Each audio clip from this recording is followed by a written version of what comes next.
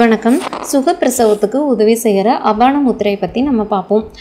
கர்ப்பிணி பெண்கள் கர்ப்பமாகி 8ஆம் மாதம் முழுமையடைஞ்ச பிறகு தொடர்ந்து பேர்காலம் வரைக்கும் இந்த முத்திரையை பயிற்சி செஞ்சு வந்தால் சுகப்பிரசவம் உண்டாகும். மனித உடலின் அடிவயிற்று பகுதியில் செயல்படுற அபான வாயுவை இந்த முத்திரை நன்கு இயங்க செய்கிறதுனால அபான முத்திரைன்னு சொல்கிறாங்க. இது எப்படி செய்யணும்னு பார்த்தீங்கன்னா, தரை விரிப்பின் மேல் கால்களை மடக்கி வச்சு உட்காந்துக்கணும். முடிஞ்சால் அர்த்த பத்மாசனத்தில் வலது கால் மேல் வரும்படி உட்கார்றது நல்லது. முதுகு, கழுத்து, தலை ஒரே நேர்கோட்டில் இருக்கிற மாதிரி வச்சுக்கோங்க. 2 கைகளையும் நேராக நீட்டி முழங்கால்களின் மேல் உள்ளங்கையை வைக்கணும். கண்களை மூடி உட்கார்ந்துக்கணும். உடல் முழுவதும் தளர்வாக இருக்கணும். அடுத்து 2 உள்ளங்கைகளையும் மேல் நோக்கி பார்த்த மாதிரி வச்சுக்கணும்.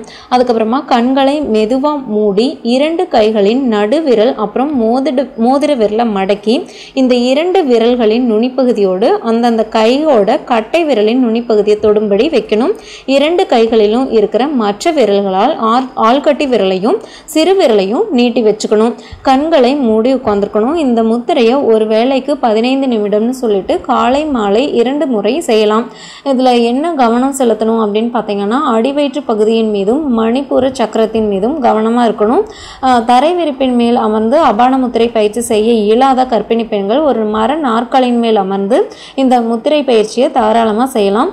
கர்ப்பிணி பெண்கள் கர்ப்பமான முதல் மாதத்திலிருந்து 8ஆம் மாதம் முடியும் வரைக்கும் இந்த பயிற்சியை செய்யக்கூடாது. இதோட பலன்கள் என்னன்னு பார்த்தீங்கன்னா, உடல் பலம் பெறும், இருதயம் வலுப்பெறும், சோர்வு நீங்கி சுறுசுறுப்பு அதிகரிக்கும், படபடப்பு பயம் நீங்கி மன வலிமை பெறும். கர்ப்பிணி பெண்கள் கர்ப்பமாகி 8ஆம் மாதம் முழுமையடைஞ்ச பின்னாடி பேறுகாலம் வரைக்கும் இந்த முத்திரையை தொடர்ந்து பயிற்சி செஞ்சுட்டு வந்தாங்கன்னா சுகப்பிரசவம் உண்டாகும். இது ரொம்ப கஷ்டமான பயிற்சியும் கிடையாது. தாராளமாக நீங்கள் ட்ரை பண்ணலாம்.